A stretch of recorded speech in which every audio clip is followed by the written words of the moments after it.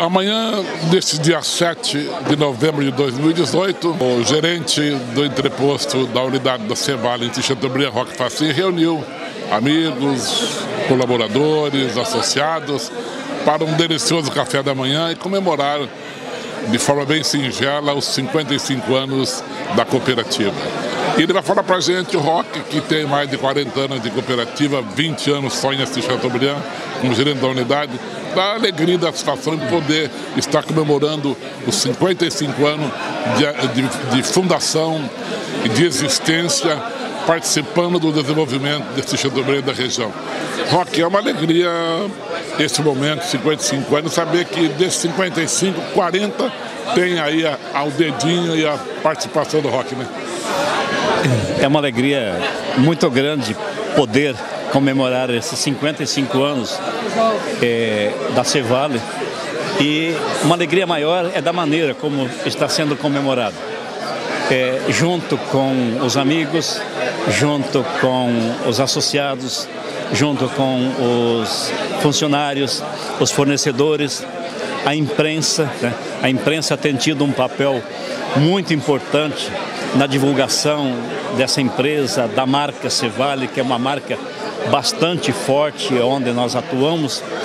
E comemorar 55 anos de vida numa empresa não é uma missão tão fácil, dada a circunstância de, ao longo da vida dela, ter passado, principalmente enfrentando questões climáticas, questões econômicas do país, questões políticas, mas tudo isso, Ademir, foi superado com muita perseverança, com muita dedicação, tanto dos diretores como do quadro de funcionários e principalmente dos associados, por acreditar nessa cooperativa, acreditar em suas operações, na compra dos insumos, na entrega da produção agrícola, na integração avícola de suínos, agora do peixe em si.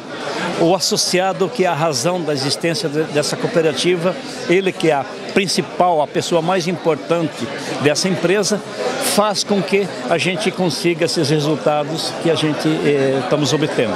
E esperamos que realmente esse crescimento ele continue, né? E que novas comemorações, novas confraternizações a gente possa ter junto a todos os amigos. Roque, a história da C.Vale em Assis Chateaubriand é uma história de luta, de superação. Eu me lembro muito bem, desde a instalação do entreposto aqui, que continua sendo o maior da cooperativa, a luta para instalar o entreposto, depois veio as conquistas, eu me lembro que depois veio aí o supermercado e foi ampliando para o interior do município as unidades, e agora aí também uma expectativa muito grande do hipermercado. A C.Vale sempre acreditou nesse Chateaubriand, né? A unidade da C.Vale aqui de Assis Chateaubriand, ela foi instalada em 1974, né? E hoje, em termos de estrutura física, é a maior unidade da cooperativa fora da sede. Além dessa unidade, nós temos mais 4 unidades no município, que é São Francisco, Terra Nova, Encantado e Vilanice. Além dessas unidades, nós temos uma indústria de amido modificado, que é a amidonaria de navegantes, e uma loja de supermercado. E como você falou, Brito, já o projeto já está em fase bem adiantada, vai vir a maior loja de hipermercado da rede de C.Vale para Assis Chateaubriand. Então são conquistas que são tidas como pontos muito positivos para o nosso município. Além disso, nós temos uma grande empresa que está se instalando em Assis, que é a Frimeza, que tem a mão da C.Vale também para que ela viesse para Assis Chateaubriand. Todos nós soubemos da luta do presidente da cooperativa, o senhor Alfredo Lang, em trazer a Frimeza para o município de Assis Chateaubriand. Então, o crescimento da cooperativa dentro do município é algo assim que é reconhecido e que nós não queremos parar por aqui. Queremos crescer mais, né? E outras coisas virão no futuro que venham a beneficiar o associado e a sociedade como um todo. Só para relembrar, Roque, de toda essa enumeração que você fez aí, sim, dos passos, da conquista, é importante lembrar os nossos associados e a nossa geração atual de que tudo tem o seu momento, e teve um grande momento em que Assis era considerada a capital do algodão. A C.Vale tinha que também uma unidade algodoeira, né?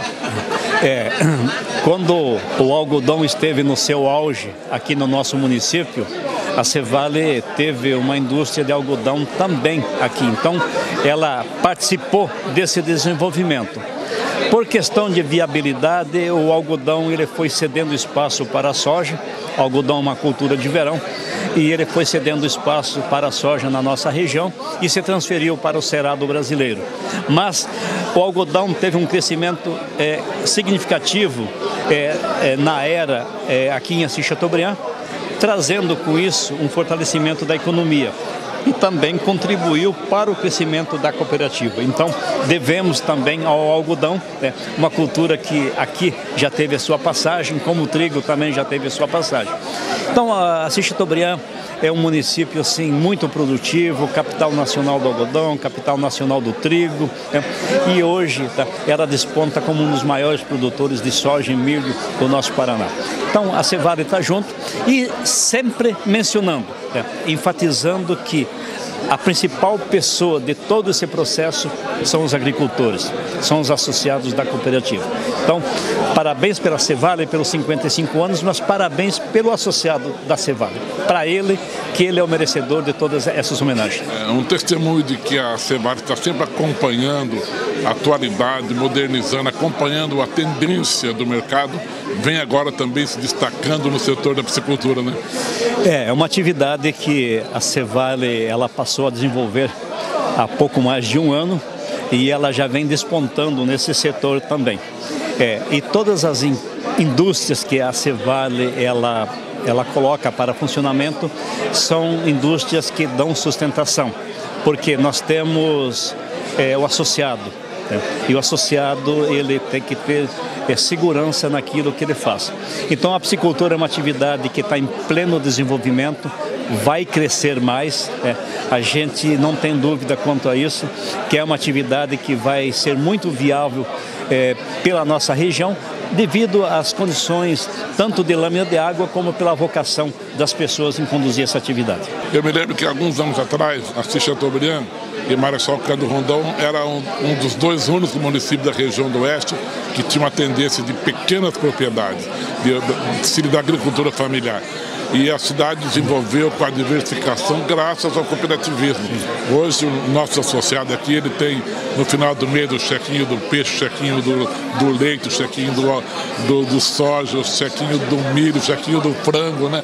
E com isso a diversificação é que tem dado a sustentação, inclusive para segurar o homem no campo, né?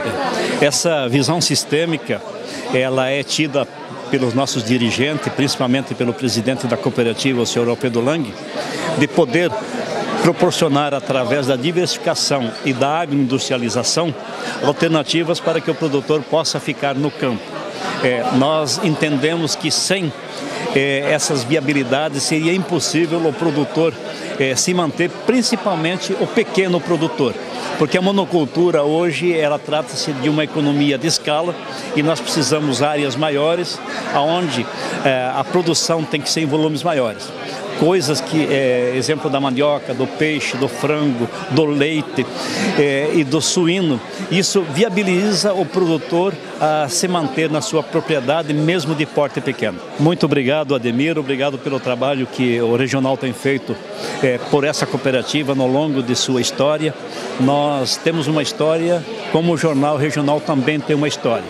E nós sabemos o quanto você, na pessoa de Ademir de Brito, na pessoa como jornalista, como Jornal Regional, tem contribuído para a divulgação dessa marca e desse nome. Então, fica aqui o nosso reconhecimento também à tua empresa e que essa parceria ela possa se perpetuar. O cooperativismo ele tem esse lado positivo de buscar a união das pessoas, em primeiro lugar, e de buscar o bem comum. O auxílio mútuo, e isso é muito bíblico.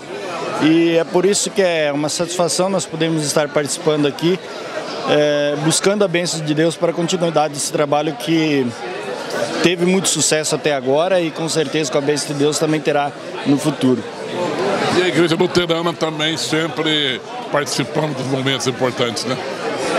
Fomos convidados e recebemos com muita satisfação esse convite, e é importante apoiarmos iniciativas ou projetos, né? Porque continua sendo um projeto, apesar de já estar tão bem estabelecido, mas continua sendo um projeto porque continua para o futuro.